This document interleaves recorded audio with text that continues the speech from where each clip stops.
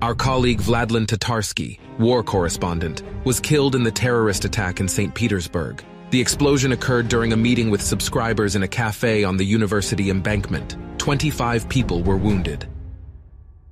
Ukrainian units once again attacked border areas of Kursk region. UAV dropped explosive device at Dronovka. Due to the explosion, the building of the House of Culture and nearby buildings were damaged.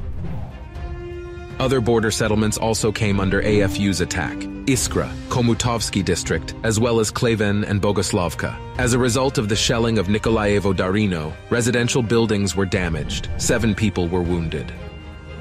Russian military launched artillery and missile strikes on AFU's identified positions in the north of Kharkiv region. Ukrainian units' ammunition depot was destroyed near Izbitske. At Kupyansk sector, Russian servicemen detected and destroyed 5 enemy's sabotage reconnaissance groups. Also, concentrated artillery fire disrupted AFU units' rotation at forward positions near Dvorikny.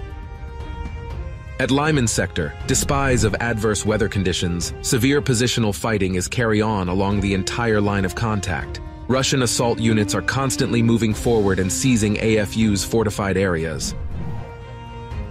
In the north of Bakhmut, Wagner PMC's units continue to advance in Selishchensky district, took control of the school building number 24. In the industrial zone area, Russian units came close to the railway station.